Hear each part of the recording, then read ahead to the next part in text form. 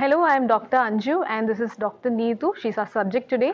We'll be discussing three cranial nerves today. That is your third, fourth and sixth cranial nerve. That is oculomotor, trochlear and abducent. Why these three are tested together is because these three function together as a physiological unit in the control of ocular movements. Now under this we'll be doing under three headings, that is ocular movements, you'll be looking for any squint or ptosis, and finally you'll be looking for pupillary movements. Now we need to know what are the extraocular muscles and which supplied by which cranial nerve. We know the extraocular muscles are supplied by the third cranial nerve, that is your oculomotor nerve, except for lateral rectus and your superior oblique. We know lateral rectus is supplied by your sixth cranial nerve and superior oblique is supplied by your fourth cranial nerve. Now we'll look in the ocular movements. Considering your left eye, when the eyeball moves away from the midline, that is abduction. The eyeball moving towards the midline, that is adduction. When the eyeball is moving upwards, that is elevation. Eyeball moving downwards is depression. There is also intorsion and extorsion of the eyeball which can't be tested. Muscles of ocular movements. When the subject looks towards his left side, the left eye is abducted by lateral rectus and the right eye is adducted by medial rectus. Now the left eye in his abducted position looking upwards by superior rectus and depression by inferior rectus. The adducted eye elevations by inferior oblique and depressions by superior oblique. Now we'll be testing for the ocular movements. For that we'll be facing the subject and sitting at a one-arm distance, and few things you have to take care into is, first is you have to explain the procedure to your subject. Next is getting the consent from your subject. Another thing is we'll be testing both eyes at the same time.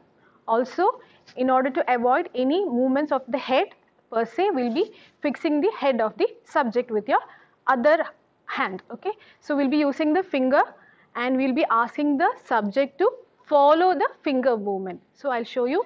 First I'll be facing my subject. First I'll be explaining the procedure. I've already explained. Shall I do the procedure? I'll be asking the consent from the subject. Next is we will be testing both eyes together. I'll be fixing the head of the subject and this is the finger that I'll be using so that the subject follows this finger with her eye movement alone. And we'll be following an H pattern to find out the eye movements. So first from the center, I'll be moving horizontally so that you can see the lateral movement of my subject's left eye. Alongside there will be medial or abduction of the subject's right eye. And now we go upwards, this is elevation, and now we go down, this is depression, and we come to the horizontal plane again, we go to the center. And here from this point we'll be taking the hand away. This is for the lateral movement of my subject's right eye. Meanwhile there is medial or adduction of the left eye. Again upwards, elevation, depression, come back to the horizontal plane and back to the starting point. This is how you will be testing for the ocular movements. This is again to be very sure that you are testing both eyes at the same time. This is about the ocular movements. After ocular movements, we will be looking for squint and ptosis. Squint or strabismus. It is due to the non-alignment of the visual axis. It can be due to the palsy of third, fourth or sixth cranial nerve. This can be found out while doing the ocular movements. Ptosis. Ptosis is nothing but it is the drooping of eyelids. It is due to the palsy of third cranial nerve which supplies the levator palpebrae superioris. Okay, next we will be looking for pupillary movements. Under pupillary movements we have three headings. First is pupil size, next is pupil shape and pupillary reflexes. For size you will be looking both pupil size whether they are equal in size, and you will be looking next is the shape of the pupil whether they are regular and round. In normal subjects we will be seeing regular round shaped pupils. Third is the pupillary reflexes. Under pupillary reflexes you have light reflex and accommodation reflex.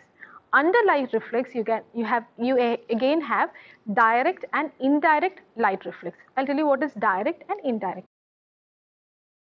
Direct is nothing but, first of all, you have to know that you'll be testing both eyes separately, and you'll be shining a torchlight into one eye, and you'll be looking to the pupillary reflex of the same eye. For that, you have to seat your subject in an indirectly illuminated room and be using a torchlight, and you will be shining the torchlight from the side of the eye to be tested. And when you put or you fall the light slowly upon the pupil of the eye to be tested, you can see there is constriction of the pupil, that is called miosis. And when you take away the torchlight, you can see there is dilatation of the pupil, that is called mydriasis. This is direct light reflex. Next, we will be looking for indirect light reflex. It is also called the consensual light reflex. Here, the eye to be tested is shaded using your palm, either keeping it like this or like this, so that the light rays are prevented from falling onto your shaded eye, and the torchlight is shined from the side of the other eye, and we are looking for the pupillary constriction on the shaded eye. And the reason for indirect light reflex is that there is crossing over of fibers at the optic chiasma and at the midbrain. I will be demonstrating the direct light reflex. The point to be noted here is that we are shining the torchlight from the side so as to avoid the accommodation reflex. Here, I am using a torchlight and demonstrating the direct light reflex on the left eye. Here, we are shining the torchlight from the side and we are observing pupillary constriction of the left eye. Next is indirect light reflex. For that, we are shading the eye to be tested using the palm so that no light rays fall on the shaded eye. And again, the torchlight is shined from the side of the other eye and look for the pupillary constriction of the shaded eye. Now let's see accommodation reflex. What is accommodation reflex? It is a reflex action of the eye in response to focusing on a near object. It has got three components. First is the convergence of the eyeball. Second, the constriction of the pupil. Third is the increase in the anterior curvature of the lens.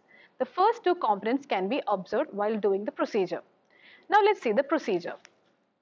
The subject is asked to place a finger in front of the nose. Now the subject is asked to look at a distant object and quickly asked to focus onto the fingertip. Here we can see two things, that is the convergence of the eyeball and the constriction of pupil.